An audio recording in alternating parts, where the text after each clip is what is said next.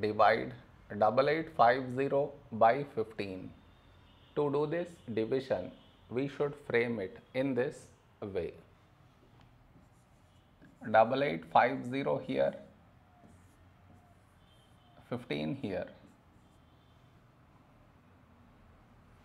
This is your step 1. Next, here we have 8, here 15.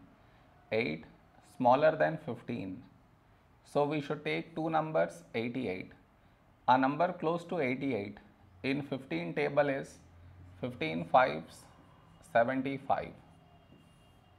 Now we should subtract. We get 13.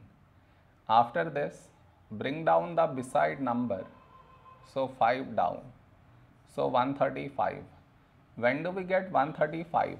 In 15 table. 15 9s 135. Now we subtract. We get 0. After this, bring down the beside number. So 0 down. So 0. When do we get 0? In 15 table. 15 zeros 0. Now we subtract. We get 0. No more numbers to bring it down. So we stop here. This is our remainder. This is our quotient.